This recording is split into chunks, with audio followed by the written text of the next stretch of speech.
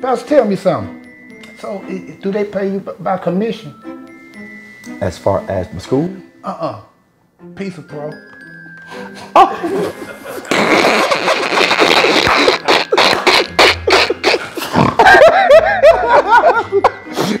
That's him, not me.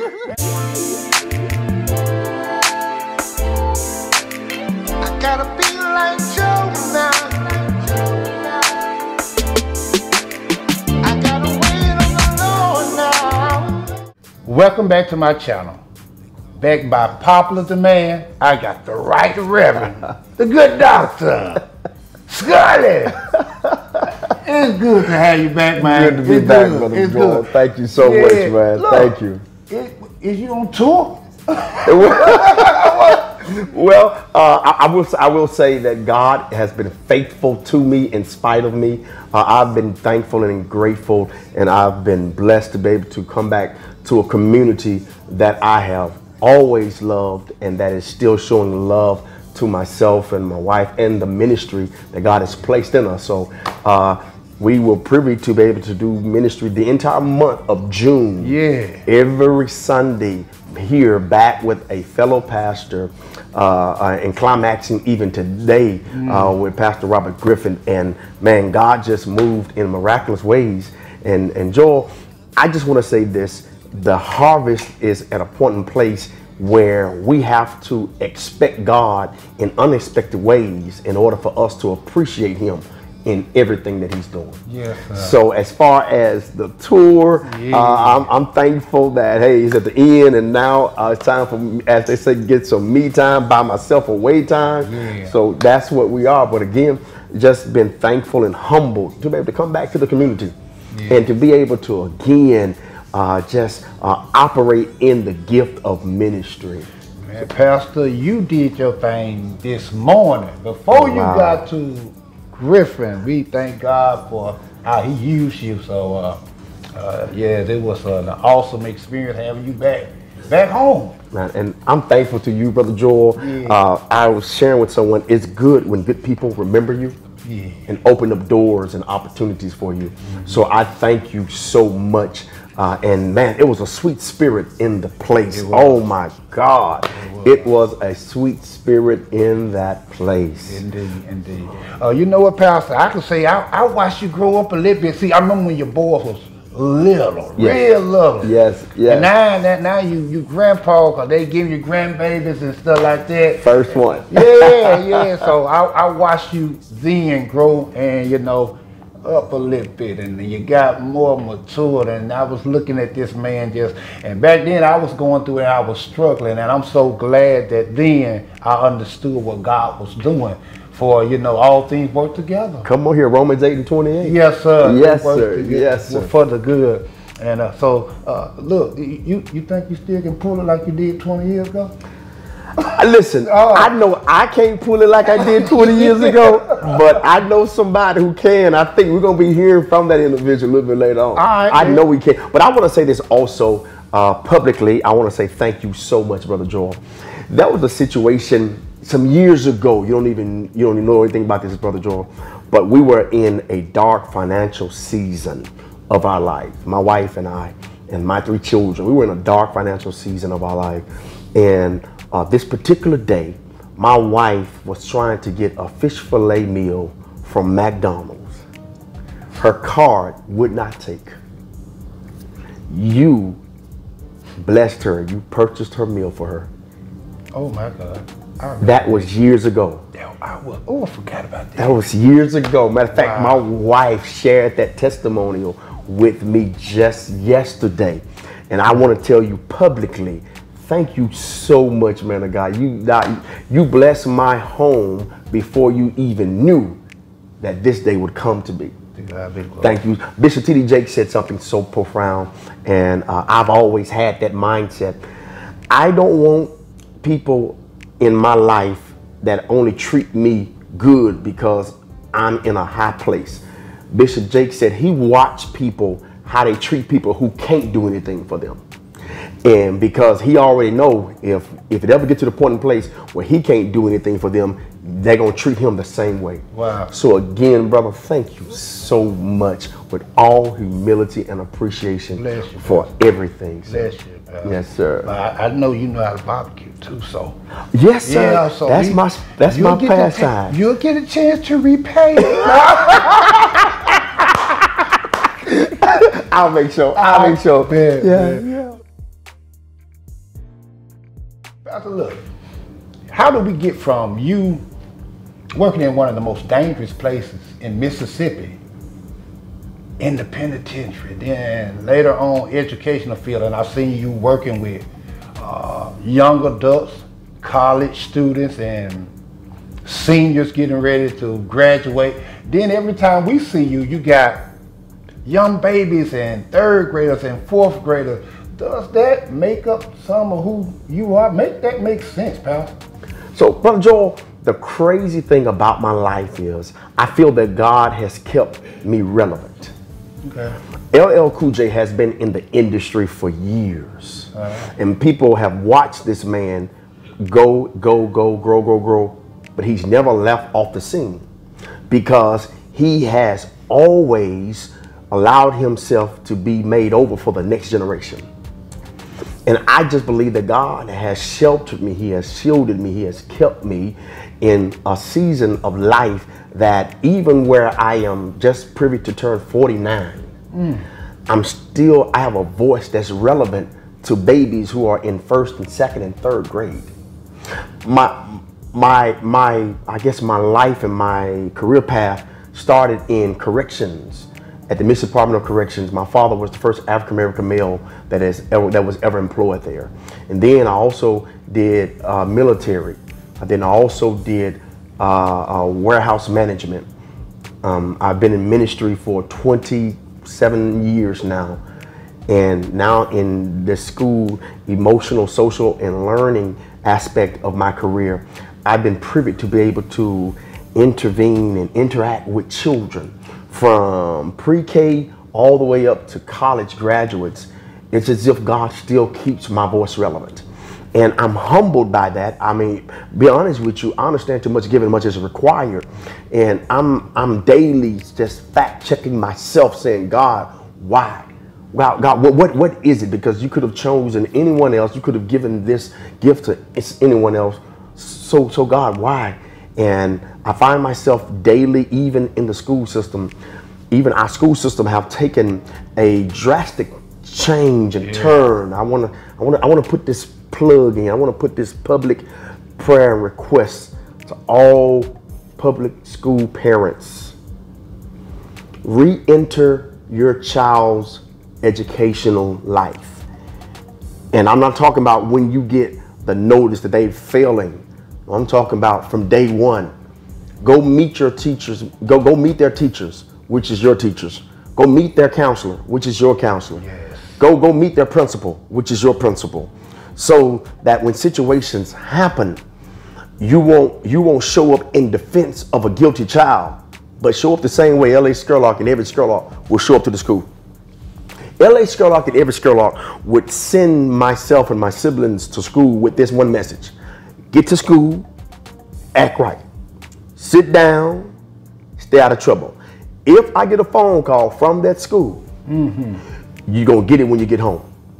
That was a defining message of just correction and direction for me, because I did not want my dad and my mother to get a phone call from the school talking about some Lamont said this, Lamont doing that. Now we have a saga that's really being played out daily. Our children are literally losing their freedom in public school education over cellular phones. Our children are literally fighting teachers because they are getting their phones taken away. Yes, sir. And the appalling thing about that is the same student that will fight because you take their phone away, if you tell them that they can have their phone, but they can go to in-school ISS, or now they call it reset. And I need for everybody to understand something. ISS reset. Let me talk right quick. ISS reset, that's a practice template of future incarceration. Wow. Because when we were coming up, when we wasn't gonna act right in the school said, okay, we're gonna send you home. Let your parents feed you. Let your parents house you. Let your parents do everything for you. Well, they found out they can't make money with the children at home. So they said, I tell you what, let's put together a system that will be able to hold the students. We can still get our money. So I need for all parents, don't get upset because your child is going to reset or to in-school suspension. Get upset because your child is disrespecting you, your name, your brand. Every family name is a brand. Wow. LeBron James, his name is a brand. Michael Jordan, his name is a brand. Michael Jordan has not played ball in years, but the Jordan brand is still making money. We don't go to school anymore, but our children, your name, the Bible speaks of a good name. Yeah. It's better than riches and silver and gold. So I want to encourage parents, please, I'm begging, I'm making a public plea. Please re-enter the schools in a positive way. Don't show up with fluffy house shoes, fluffy house coats, fluffy attitude, fluffy words, defending a fluffy situation, but show up with integrity and character. Look, so what could you encourage teachers that are beginning to go into this field? Because I think some of the videos show that this was happening to substitute teachers that was going there. We know that it was graduation season. There's a lot of people getting ready to go into the teaching field. How would you encourage them? And back when we were coming up in school and being raised in the community, teachers work for the passion, not for the pay. Oh. Let me say this again. Teachers work for the passion, not for the pay. Well, now in the educational system, most of our teachers are literally 1 or 2 years removed from college, or if not, just 1 or 2 months removed from college. So they are entering into a career path that is now disruptive. It's lacking of integrity. It's lacking of structure. So I encourage teachers, first of all, if you're going to enter the workplace as a teacher, make sure it's your God-given assignment. I don't care how much money you can make with a master's degree or a PhD. If you have not been assigned to education to deal with children, with babies, I would not encourage you to enter that workplace, because it is not for the faint of heart. It is a tense environment. We have so many teachers, because of the lack of classroom control, that are literally abandoning their careers because they cannot take it anymore. Yeah. People are literally leaving from the educational platform and career path to go into more technical, to go into things that are less people aspect. Yes. So I want to encourage every teacher, if you are in college now and you are seeking an educational degree, if you know that's not your God-given assignment, abort the mission. Abort the mission. Find what your purpose is. Because if you get into educational system right now and it's not your God-given assignment, you will find yourself living miserable days. I truly feel that you are here on divine assignment, because you've been here all month long. And even when today you already hit an assignment, you gain an assignment on your way to an assignment. And then you wind it up here. There was something that you shared earlier on your page, and it was a testimony. And I think it was so profound. I want you to share that testimony. Wow. God never seems to amaze me now. It's just that He increases my faith. Because to say that God amazes me means to say that I had doubt of His ability to do the things that are amazing. Yeah. So last week, after the Kingdom assignment, and I was getting ready to come back home. We were getting ready to come home. But that Saturday got a phone call that a former church member had taken ill. Matter of fact, they found him, this particular church member, and that church member was non-responsive.